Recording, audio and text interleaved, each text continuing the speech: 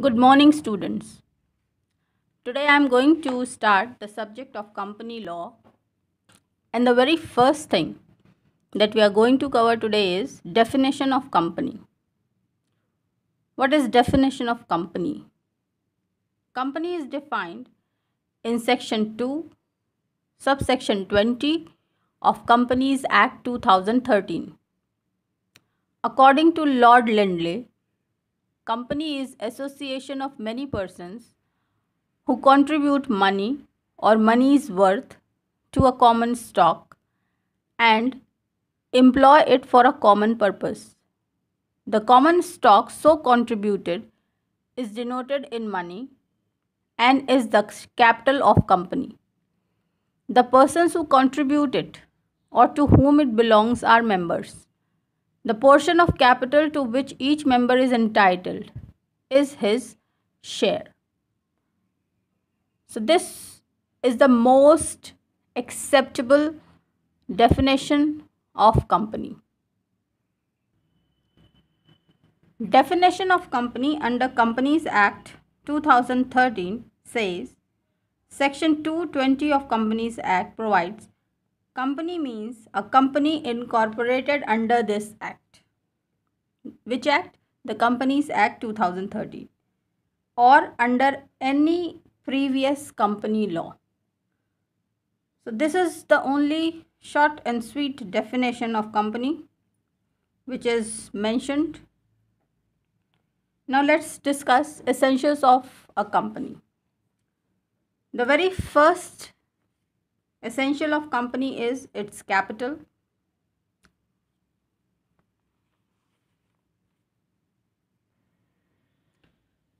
Then business. Third is incorporation type.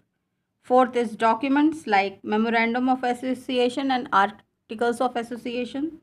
Then prospectus or statements in lieu of prospectus. Then the next is perpetual succession of a company. Thereafter common seal. Then management, that is board of directors, etc. Then allotment of shares. Then it is payment of dividend and debentures.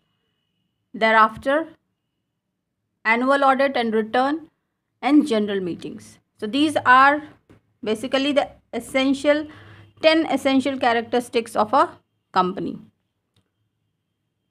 Now let's understand very briefly what does each one of them actually mean. Incorporation means that a company gets a personality after its incorporation. Although it is an artificial person, it becomes a body corporate and distinct from shareholders. In this case, the family members can form a company, but it is again supposed to be very distinct and separate from the company itself. The case you can consult is Salomon versus Salomon Company Limited in 1897. Second is limited liability. In case any loss occurs in the company, the shareholders' liability is only to the extent of their share, which they actually hold. Their liability is not unlimited. Thirdly, the corporate economy. Company can raise maximum capital in minimum possible time by public subscriptions like shares, etc. Even the public financial institution willingly lend to loan companies. Loan can be taken by them. Fourth one is perpetual succession. It means the death, insolvency or transfer of share does not in any way affect the corporate existence. It retains the same entity with the same privileges and immunities.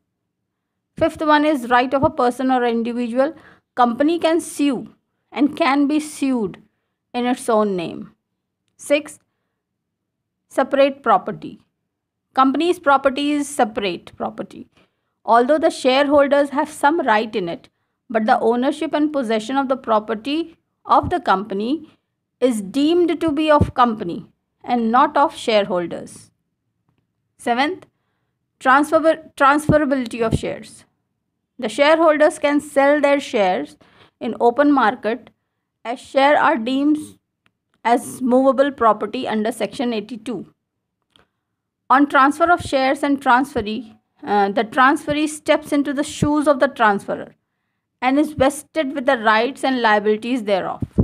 But the transfer of share does not affect the existence of the company. This is very important. Next is eighth one is common seal. After incorporation of company is entitled to have a common seal to be used in its own name by the Companies Amendment Act 2015, Section 9 of Companies Act 2013 has been amended, and now a common seal of the company shall not be used by the members of the company from the date of incorporation. Centralized management. The shareholders do not manage the affairs of company, but the board of directors, consisting of experienced, skilled, and well-versed professionals, handle and manage the company and take it to a most or best advantage position. Last is company is not a citizen. Though a company is a juris person, it is not a citizen under Constitutional Law of India or Citizenship Act 1955. The question whether a company is a citizen was decided by Supreme Court in State Trading Corporation of India versus Commercial Tax Officer in 1963, wherein the apex court refused to recognize the corporation as a citizen. And last but not the least point is head office of the company. Company may be situated anywhere, but it has got every right to have a registered head office elsewhere in accordance with its convenience. It may have several branch offices. So friends, I hope this is a small lecture on company's definition and its essential characteristics, will be of help to you and you will have a better understanding of the subject. Stay learning, stay blessed. Bye bye for now.